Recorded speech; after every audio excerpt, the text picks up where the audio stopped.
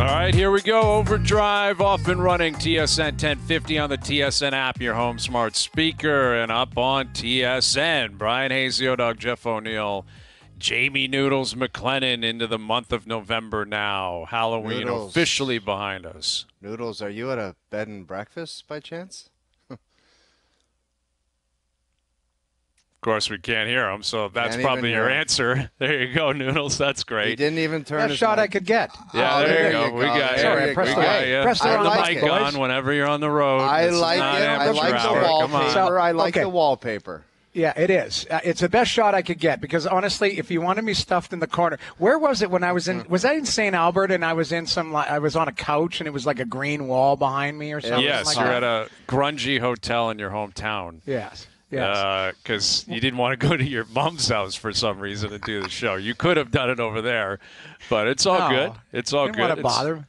Didn't want to bother, but I am at a very nice hotel, and this was the best shot. The wallpaper. There is a weird thing. There's a dummy you can hang your suit on behind you, like. I So like I that. did that. All I right. like that move. Yeah, so There you go. Did Okay, that, are you did traveling that, but with the Ottawa Senators, the circus of the NHL? Is that where you are right now, or what?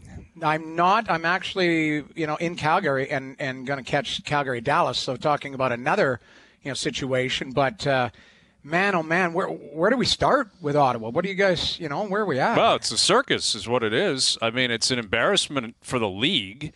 It's an embarrassment for Ottawa.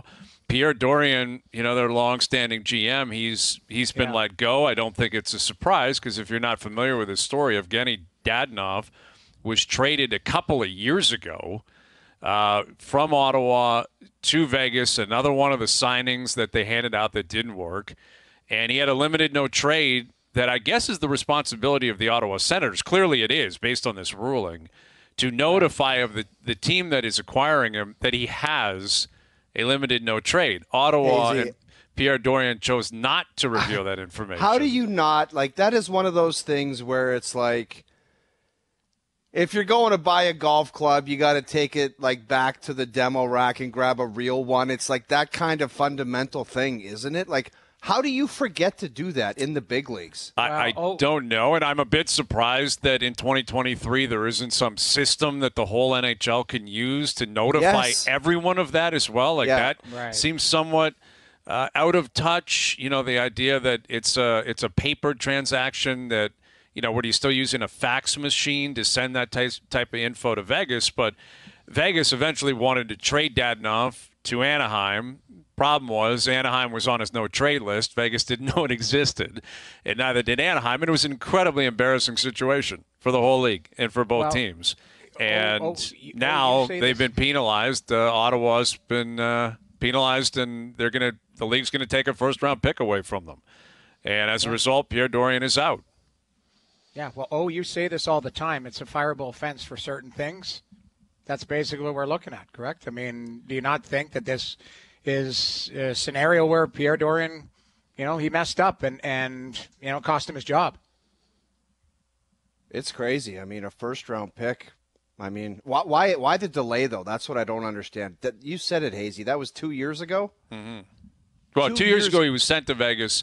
A year ago or so he was trying to be sent to Anaheim, remember, and it obviously got nixed, and that was a circus.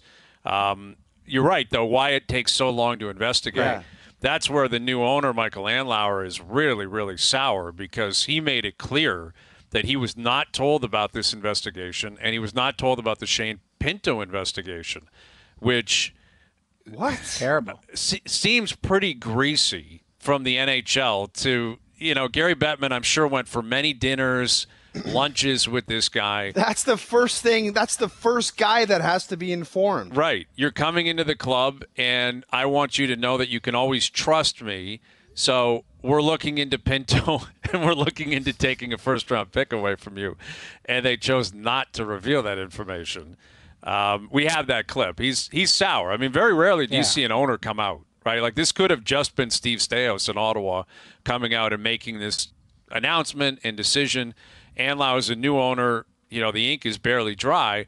And here's what the owner of the Ottawa Senators had to say about basically building up towards him buying the team and what's happened over the last couple of weeks? Yes, it was, and we were not made aware. That's another troubling thing for me, whether it's the agent is supposed to or not. There's a lot behind the story. I don't want to tell too much, but the reality is that, we at the time that I know I was made aware, I figured that we need to understand what the investigation's all about before. So I put a stop to it, to any negotiations when we find out, because it made no sense going forward until such time, and especially that I felt that there was some, we weren't getting all the truth, all the facts. Let's just say that, not truth. Let's say all the facts. Okay, that was about Pinto. There's other clips. We don't need to play them. But listen, he's a new owner that feels like the league was not forthright with him, which they weren't. I don't know about business ethics and all that. He went on to say, maybe it's because they wanted the seller to get the highest price. I don't think any prospective buyer is going to shave off $100,000 because of Shane Pinto and a first-round pick. I mean, let's be honest. This is a massive transaction.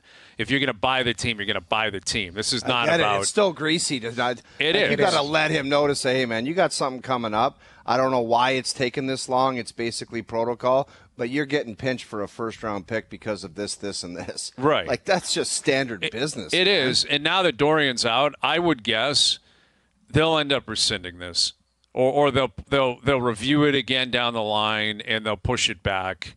Remember, I think it was the Kovalchuk signing. Yeah. Didn't they eventually just say, forget it, we're not even going to penalize you? We have to look that up. Dude, you look that up. But I have a feeling the Devils never ended up actually losing a pick. And I'll bet you that's what happens here. Andlauer will call Bettman. He'll say, you're jamming me up big time here. Dude, the guy who screwed up is gone. Then anything in the future, someone's going to say, hey, remember how the favor you did to – I don't know if you can But it's not about a favor. It's about the owner. It's if you have a new owner in a club of 32, this guy paid $1 billion. Yeah. Right? And you're jamming him up like this. Yeah. Listen, the mistake, I don't know if there's any precedence here. I guess it's worthy of them being penalized a first-round pick. The NHL has to do something here. It was obviously a big mistake by Ottawa, and they were going to be penalized. And if Eugene Melnyk was still the owner, then you penalize. What I'm saying is they always make exceptions to the rule. It's their own rule book. This doesn't have to go through Parliament or the White House to get signed off on. They make up their own rules. And I just wouldn't be shocked if a year or two from now, all of a sudden you hear, the commissioners actually decided to make it this or that. Yeah. And but Hazy, as far as the details, so Dadonov went to Vegas. Yes. And what Ottawa did not do is explain to Vegas what his 10 teams were on his no trade. Yes. I don't think they ever even told him he had a modified no trade. They had no idea. Well, why didn't Vegas ask? Like, there's so many weird things. It's like, it seems like it's just part of a standard trade that, and I'm not saying Vegas didn't do anything wrong, but wouldn't you say, hey, is there, like, it just seems like standard business that was missed, and it seems so goofy. Mm-hmm. And to lose a first-round pick over it, I would be incensed. That's a big penalty, man. Oh, it's a big penalty. It's like buying a car and then realizing there's a dead body in the trunk.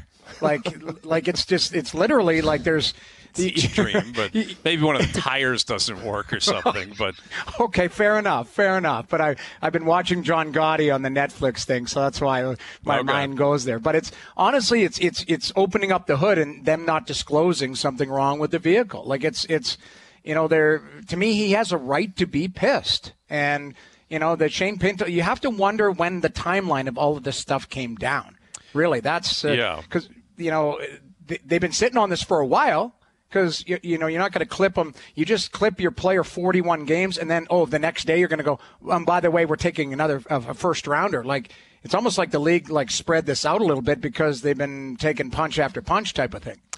Yeah, possibly. I can't speak to the timeline. Naturally, the NHL gives no answer on anything, and then they just say, that's it, dismissed, moving on, just like the Pinto stuff. Like something happened there with Pinto. No further comment. Absolutely no information being revealed.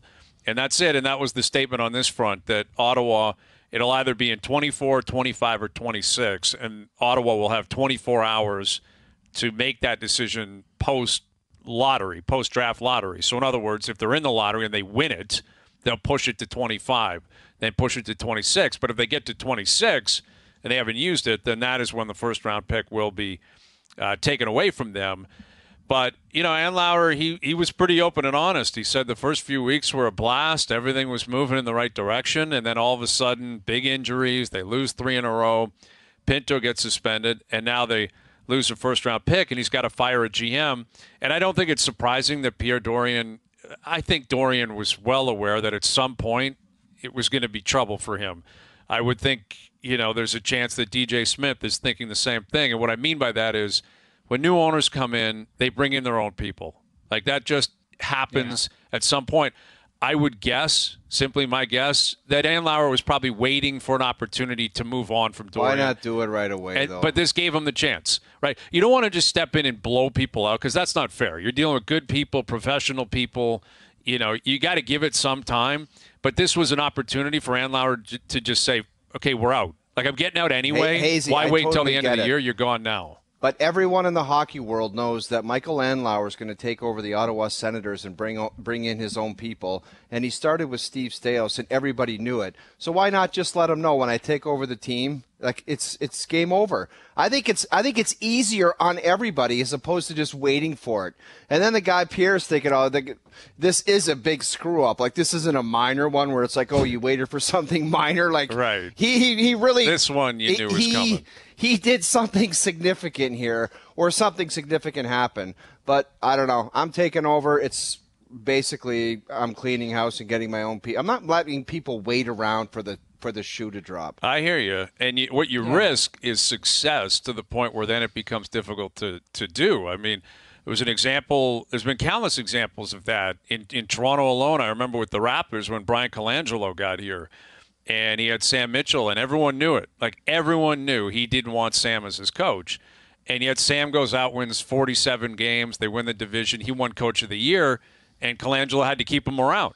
And about a year later, maybe a year and a half later, first stumble, boom, he was gone. And everyone knew it. Like, everyone knew it was just a matter of time. So you're risking success, maybe deviating from your plan. But, all of a sudden, you look at Ottawa, they're 4-4. They're 7th in the Atlantic. It's early, but Pinto's out and Dorion's out, and you've lost a first-round pick, and DJ Smith is getting chance. It's not good. It's really, really not good for a team that needs to turn things around. That's the question moving forward.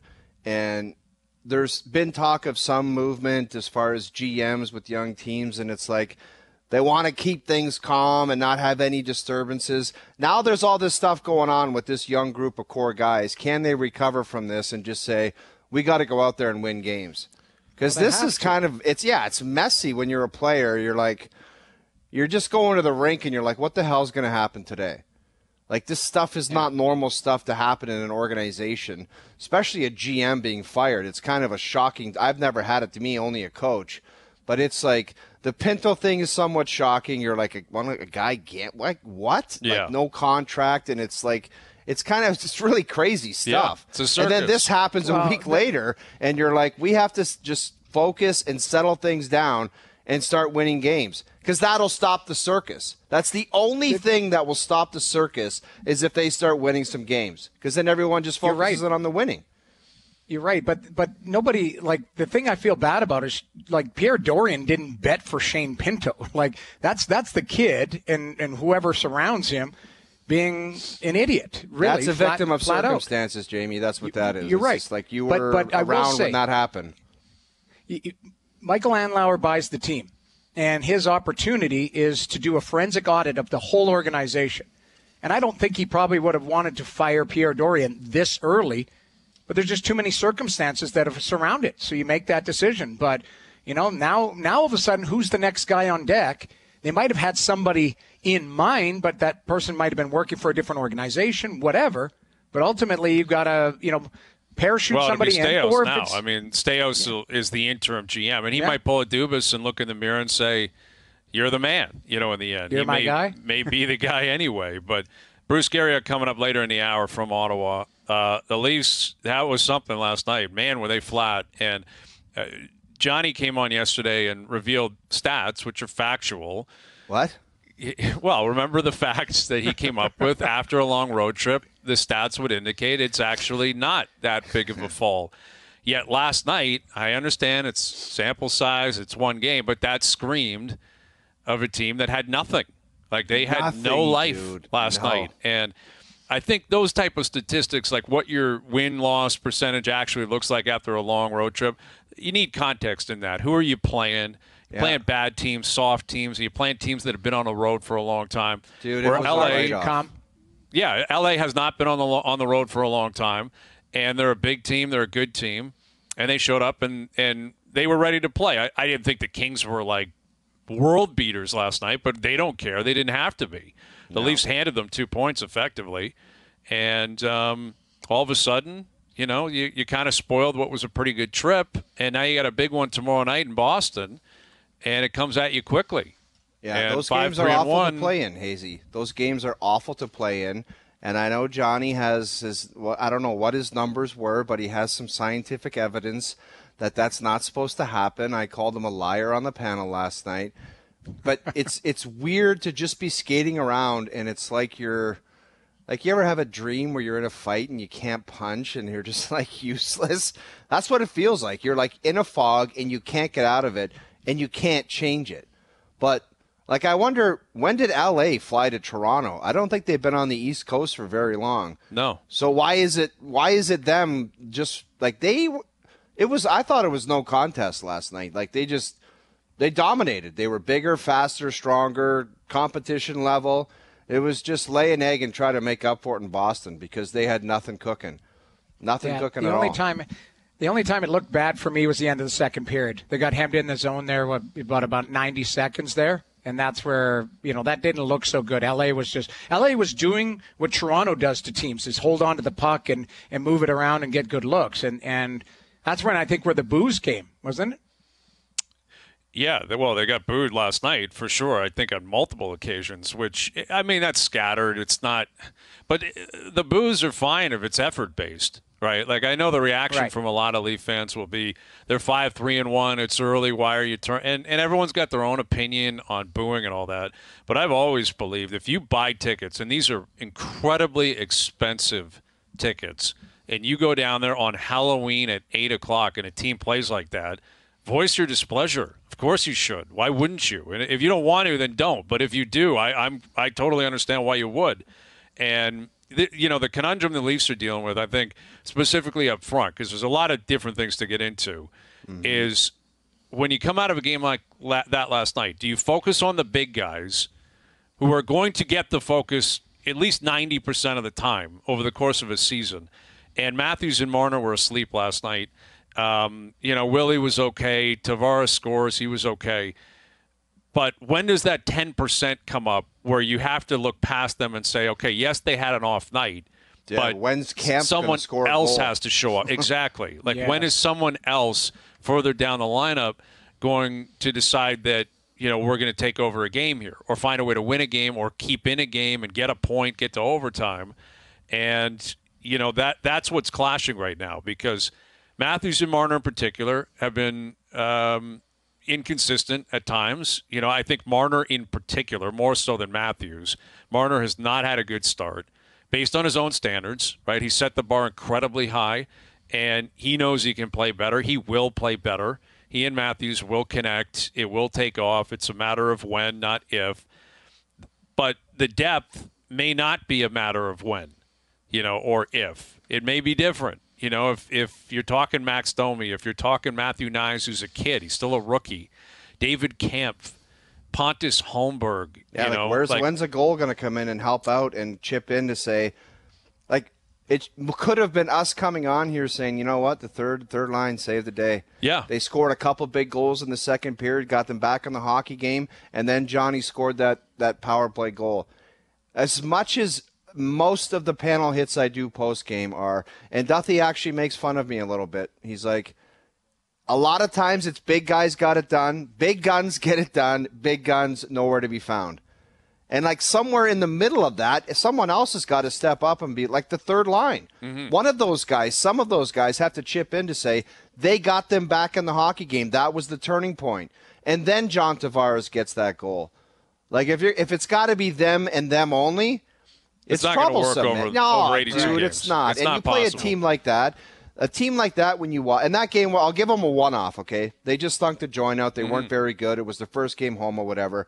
But it was like, man, the depth. Like you just looked at the depth of LA, and their kind of depth players were out there making plays, getting the pucks in, and they looked terrible last night. There's no other way around it. But sooner or later, some of those guys have to contribute. There's just you got to have it. That's the nature of the beast. You know, like Matthews, Marner, Tavares, Nylander, they can only be on the ice so much, and you can only expect so much over the course of a year. Do you know how easy that is to coach against, Brian? It's like, there it is, 3 guys, shut them down.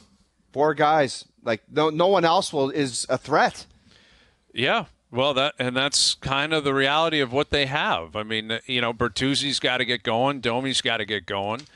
We mentioned Camp, but Camp is a fourth-line player. Like, that's what he always has been in his career offensively. I'm not expecting that to change because they don't have a third-line center or they gave him a contract. You're not going to change him overnight. Ryan Reeves, Noah Gregor, these guys are what they are. That's how they built it. That's the elephant in the room, guys. Ryan Reeves' line gets buried every night. Every right? night, yeah. And it's not his. He's the face of it because of who he is. But there's 2 other guys out there all the time. Like he always 100%. Takes the bullet. Like Reeves. And listen, it's been well established. We said that the second they signed him, we were all on the panel. We were all in the studio, July 1, and we said, this guy is the 12th forward on every single team he's going to play on. Like the 12th. He's playing 5 or 6 minutes a night. That's who he is. That's what you have to accept. You can't be caved in your own zone for those 5 or 6 minutes. But that's the thing. Him and his line mates. And it's really going to be on his line mates to keep them, to push the play. And that's going to be on Noah Gregor or, whoever he's going to play with over the course of a season. But, yeah, it's one thing to say, okay, you may not supply a lot of offense. You can't be getting scored on every night. You can't be getting caved in. You can't. And, that's where they're at. So the Leafs are in Boston tomorrow. We'll find out more about who's going to start tomorrow night. If there's any lineup changes tomorrow night, Boston, of course, has been off to a great start. So it'll be a tough challenge. Game 5 of the World Series tonight, where you could see it come to an end. You could see it come to an end. Texas 10-0 on the road in the playoffs. It's just a remarkable stat. Crazy. Dude, I remember one time before they came to Toronto, like there was a 15-game stretch, and you came on here and you said, the Texas Rangers are the worst team in baseball. They were playing like it. Dude, I know. They were garbage. They Not lost on paper, but they were playing like it. They had lost a million ball games. 16 of 20. It was ridiculous. And you were like, they're gone. They cannot win. It's over. And now they might win the World Series. They might win it in 5, like manhandling Arizona. It was 11-1 last night in like the 4th inning. That game was over. Yeah. And credit to Arizona. They didn't just lay down and die last night. They tried to push back. They put some runs on the board. But big opportunity for Texas tonight. So we'll look ahead to that. Dallas Braden will join us later this afternoon. Role play level of concern in about an hour. More on the Ottawa Senators situation. Mike Johnson still to come. Or no, Ray's coming up today. Ray was between the benches last night. Got Ray Ferraro on the show. So Ray's take on the Leafs, Ottawa, among other things throughout the NHL. OverDrive continues. TSN 1050 and on the TSN app. OverDrive continues, brought to you by FanDuel, bringing you everything from the opening line to the final score. Leafs in Boston tomorrow night. Raptors in action tonight. Feels like a big statement for Pascal Siakam in particular.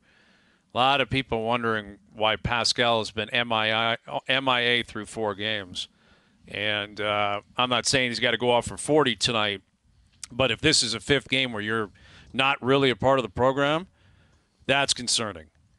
That is concerning. This guy's got to get going. I mean, this team is There's so many question marks. Like that's and the top guys have to be the top guys. They have to deliver you through. I like the coach. First game, he's like, I love the fans. They're amazing. Then what was it? 3 or 4 games later, you gotta find something else to contribute.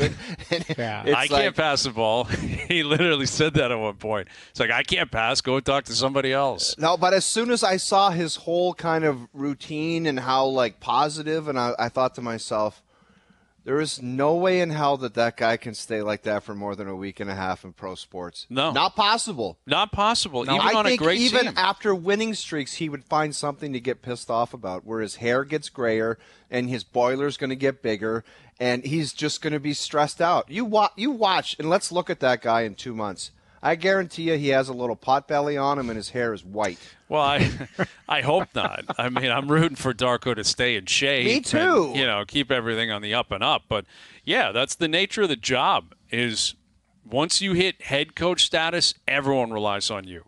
And all eyes are on you. And you got to talk every day. And you need to explain what's wrong. And, you presume they had a good camp. They get a win opening night. Positive vibes, and then all of a sudden you wake up a week later and you've lost 3 in a row. Guys are getting banged up. You're getting beat up against bad teams at home. Fans are starting to get a little bit shaky and wondering what's going on here. People challenging your system, right? What's up with the offense? Why can't you break them out? All kinds of different things that are inevitable in pro sports. You can't run from it. Right. Like, you're not reinventing the wheel here. He's a new coach, but this is not a new position. No every kidding. Raptor coach in their history has gone through it, and every coach in the future will go through it too. And we're talking 2 or 3 years here, Hayes. I think he's just going to get to a point where he's like, if they play a good game and lose, he's probably going to go back to his office and say, I don't know if they got much more than that. I don't know if this group of players has got much more than that. So it's not any different than what we've seen the last 3 years. Mm-hmm. These guys are that group of players, that main core of talent. And obviously they're waiting for Scotty Barnes to turn the corner. If that happens, be great. But it's the same stuff out there. Yeah, it's the same guys. I'm a casual fan, and I watch it, and it's a lot of the same. Yeah. It's a lot of this. Yes. Gary Trent and OG Anunoby. It's like a movie that just mashes in together, and it's like, I've seen that play, I've seen that not work, and I've seen you fall short at the end, and it's like a mishmash. It's all the same stuff, man. And yet, the new piece is the head coach, and he's supposed to be the one to find a way to turn it around. But, to be fair to Darko, that he can't make the players do it. Dude, he can't find talent based on it for a couple whiteboard. Years. To get away from that mishmash where you're like, I'm watching this. It's like the Calgary Flames. We talked about it. All their forwards look like third-line players right now. But do you know what stops the mismatch in any sport? It's elite talent. It's like Steph Curry, Austin Matthews, Connor McDavid. That stops the mismatch, and if you don't have it, you're just going to get that. Yeah. It's the same story over and over. It gets boring, to be quite honest with you. Yeah, well, that's what they're risking here, is that fans are like, what is changing here? What's different? Yeah, you're 1-3, you got a new coach, but it's the same guys going out there making mistakes, not hitting shots, running into shot clock violations.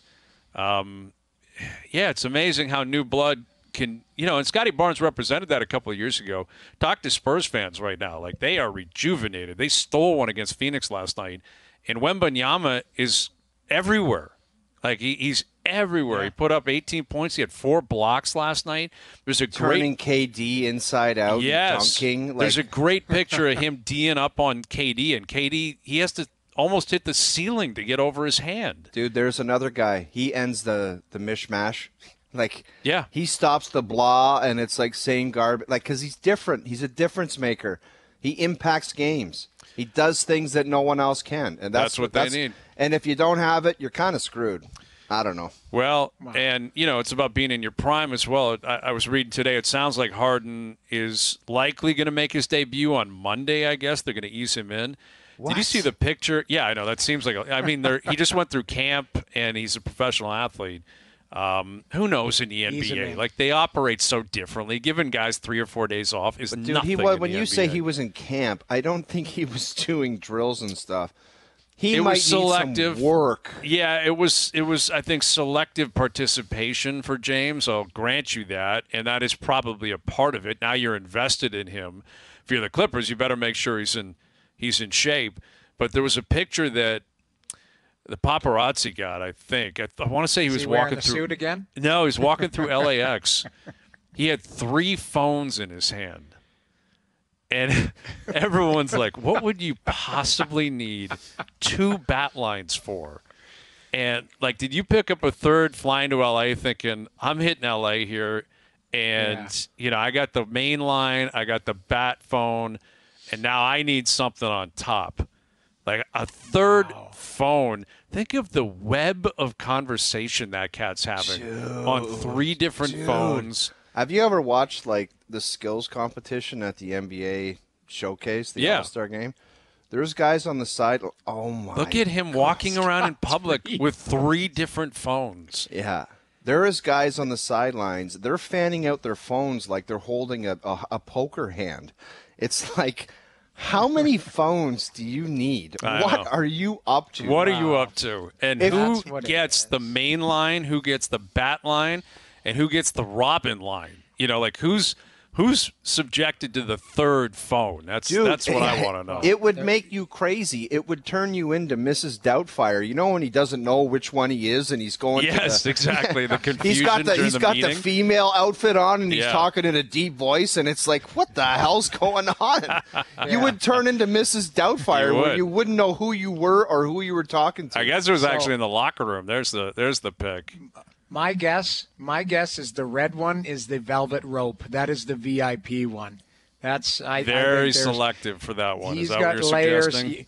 Yes. If you make the red phone, you are in that inner circle. You've achieved status, elite, super elite status. Right. I know, but Noodles, world. what the hell are the guy? I don't think he's married. So what are the other 2 phones for? I don't know, man.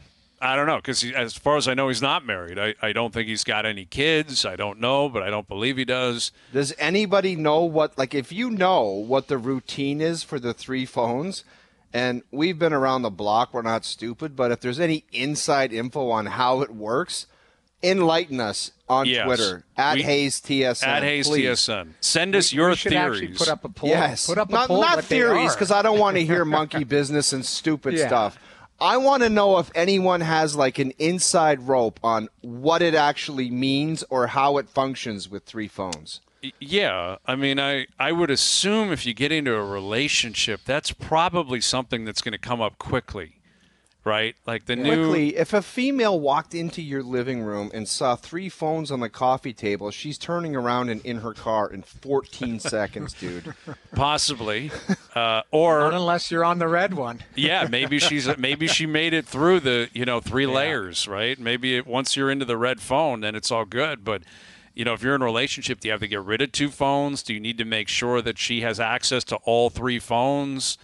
If you're having a night off and you're shutting her down early, do you shut 2 phones off and leave 1 open? I don't know, man. I'm so curious. So weird. Because I've seen 2. I've never seen a 3-pack. Like 3-pack, that's like Pentagon stuff. Dude, man, watch the All-Star game, the dunk competition. The guys on the sidelines, they're fanning out their phones like a deck of cards. I feel like those are burners, though, for the weekend. That's right. You get your main phone, and then you get a second phone when you fly into town, and that thing stays in town. I have a feeling that kind of funny business could be happening. Here's your phone for the weekend. We're in Vegas for 48 hours. It will self-destruct in 49 hours. Say, okay, all right, burner phone, we're coming in hot. Let's see how it rolls out. But, it'll be a fun one tonight, again, with the Raptors in Game 5 of the World Series. And see your boy Josh McDaniels. He fell on the sword today. Finally. It was so long overdue, sadly, for him and the visor and the Bill Belichick coaching tree. But they never put up any points. They were never effective with McDaniels, and he was supposed to be this offensive guru. And I saw Adam Schefter tweet out last hour. In each game this season, the Raiders have scored 21 points or fewer, rushed for fewer than 100 yards, and recorded at least 1 turnover. They're the first team to do that in each of their first 8 games of a season since the 1941 Cleveland Rams. What was his position in Denver? Did he get the head coach? Yeah, he was a head coach. He was there when they drafted Tebow in the first round. But that didn't work either. No, it was a mess. And then he went back to Belichick. This is the power of Belichick. You keep getting chance after chance, and the power of Brady. Let's call that. You got to include him. It's not just Belichick. McDaniels and Brady were on the same page. Brady was electric with him as the offensive coordinator, and teams around the league were like, "Oh, we'll take that." Well, the problem is Brady didn't go with him, dude. That would flip an interview if you said to somebody in an interview, if you just put a video pack together and say, these is what me and Tom Brady conjured up in big moments, some owner would be just drooling. Right, of course. It's an easy sell. Call up Tom. Tom will vouch for me. Do you think he circles back to Billy? No, I wouldn't be surprised. They all do. Patricia's back there. Judge is back there. Bill O'Brien's back there. I would not be surprised if McDaniels ended up back in New England because he's not going to be a head coach again. That's not going to happen. Once you strike out twice, you're not getting a third strike. There's no chance. Well, who's Lloyd Christmas going to hire then? Now, I don't know. But he's spending a lot of money, Noodles. He's got to get a GM too. Yeah, they fired the GM. Ziegler got fired too. The offensive coordinator, they just blew out everybody. I told you guys, I'm on a group chat with my buddy Bobo and his business partners, and they're all Las Vegas fans, just chewing McDaniels apart and all. Yeah. Even the other night, it's just chewing him apart. And I just wrote back, careful what you wish for. Lloyd Christmas is driving the bus. You have no idea what's around the corner. That's the truth, man. It starts at the top. And the fact is, Mark Davis doesn't appear like he knows what he's doing. Based on his hiring practices, based on who he brings in, the way the team is constantly in a position of ineptitude and losing. Yeah, I have no faith they'll get it right. I don't see why you would have any faith they'll get it right. Well, he's had the Gruden mess on his hands. He's had the Antonio Brown and Oakland mess on his. It's not. Mm-hmm. Yeah. Some people are going to start wondering what the hell that guy's up to running a professional sports team. And they're paying him a lot of money. Yeah. Davis is the owner. Yeah, so I know, but I'm saying Gruden's still getting paid, I believe, because that was not with cause. It was a 10-year deal. Yeah, and now McDaniels has got 3 or 4 years left, fully guaranteed. He's paying $40 million a year to people not to work there for years to come. That is difficult to chew on. But yeah, Davis, a.k.a. Lloyd Christmas, not in a good position, and Vegas is. No. Not to mention they're in a division with Kansas City, so you're going to be watching Patrick Mahomes come to town for the next 10 years. Mm-hmm. That won't get any easier either. All right, Ray Ferraro coming up in about 25 minutes. Role play level of concern coming up as well around 5:30. Overdrive continues. TSN 1050 and on the TSN app. Make sure you follow us on Instagram at TSN 1050. Shout out to Mitch the Kid on Instagram. Picked up a pair of tickets to see the Leafs take on the Lightning November 6th. So love that. Follow us on Instagram at TSN 1050. Keep an eye out for your feed and for more chances to win Leaf tickets all season long. We're going to have our Maple Leaf Player of the Day for the Leafs lineup, or we'll be giving away tickets on Friday. We'll get to that later this afternoon. Ray Ferraro in 20 minutes. Role play level of concern still to come. It's a gong show in the country, man. We spent so much time early in September building up to a new year and talking about all the 7 Canadian teams. And it's wild. The team that's been just quiet and going about their business is Montreal. Vancouver. I'd say Montreal. Vancouver, Tocchet was calling them out in Philly, and JT Miller got benched last night. There's stuff coming out of Vancouver. They won. Vancouver's winning. Full credit to them. Before you get there, Hayes, I like that transaction last night. You know what? You're bench for a period, chew on that, and come back in the third period and score a big goal. Yeah. And shove it at the coach. That's what Rick wants. Yeah. It was like a grown-up transaction. You're benched, come back in the third and score a goal. Yeah, exactly. The reason you send a message is for the bounce back. That's right. You love the bounce back. And they got I think it was a great move. But you know what? If you bench a guy, it trends on Twitter. Everyone's upset and he's too hard on the guy too. You know what? Miller responded and said, "Hey, I'm going to give me the puck. I want to be a difference maker in the third." I was watching that game. They had some pockets there, and Miller's a guy that is really streaky within the game. You see sometimes a lack of effort, the body language, all that. He's an emotional player. So what do you do with emotional players? You prey on that emotion. Tocchet pissed him off, and you're right. In the third period, he's like, yeah, I want back on the ice. He started him in the third, The guy went and responded with a goal. Good on him. Yeah, and he got benched for like 5 minutes. We're talking like 3 shifts tops. Well, I read the whole second. No, I think it was at the end of the second period. He had a couple of stupid penalties. He had I want to say a double minor early in the game, and then another penalty. And he definitely was sad he missed shifts for sure. But it was he did. Closer to the back end of the second period. And to your point, that's the move. That's how you jab at a guy. Then send him right out there and say, let's see what you got. Like, I'm watching you. I didn't like it. Let's see how you respond. And, Vancouver's off to a really good start. Really good start. Like, relatively quiet, too. You're right, Noodles. Like, there have been a couple of flare-ups, but kind of just going about their business and relying on their best players. And, watching the game last night, it's funny how these Hughes kids, and they're not all kids. Like, Quinn's a little bit older, but they're still really young in the league. They supply so much entertainment, and the way they play with the puck, the way that they operate, I was watching that Vancouver game last night. Obviously, I've seen Quinn Hughes play a ton, but he's got such confidence, like with the puck. He goes anywhere he wants on the ice. His ability to make plays, and then you look at what Jack's doing, his brother Luke down in New Jersey as well.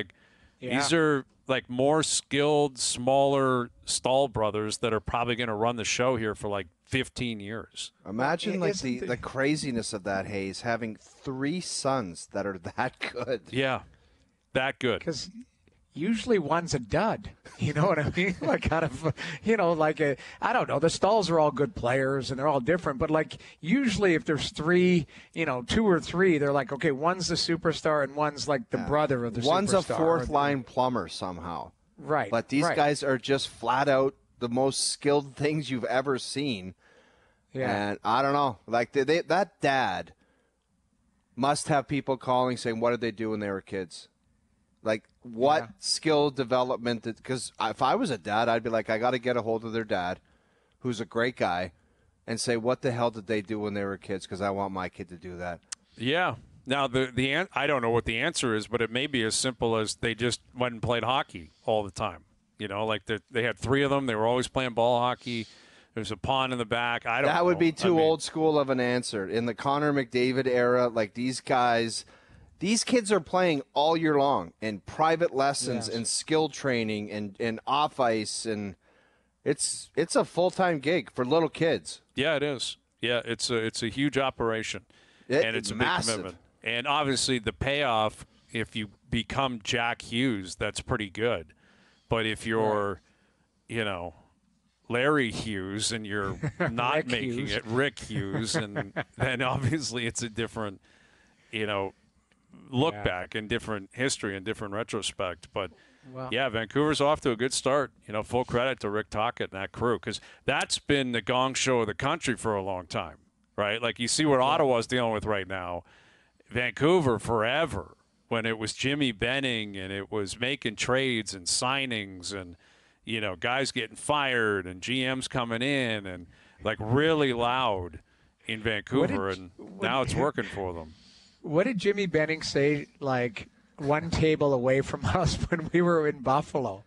He said we were going to talk to a bunch of people, Subban, Subban included, and it was like tampering almost. Yeah, I think it was PK and Stamkos. Yeah, Stamkos. We're talking to everybody. Yeah, and it was like, no, Jimmy, you're not. I think they got clipped for that. I'm pretty sure he definitely got fined. They might have lost a draft pick.